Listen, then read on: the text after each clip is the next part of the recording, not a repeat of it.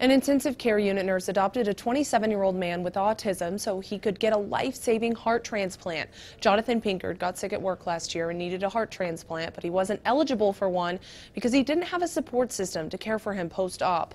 Lori Wood, a nurse at Piedmont Newman Hospital in Georgia, was assigned to care for Pinkard in December 2018.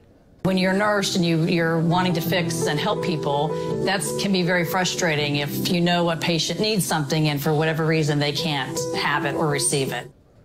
The hospital posted about the story on its Facebook page. Just 2 days after meeting Pinkard, Wood says she asked if she could be his legal guardian. Now he has a new heart and lives with Wood. She monitors his medications and takes him to the doctor appointments that he needs to go to. It's kind of emotional, but at the same time, this has been a life journey for me. If it really wasn't for her, then I would not be the person I am today.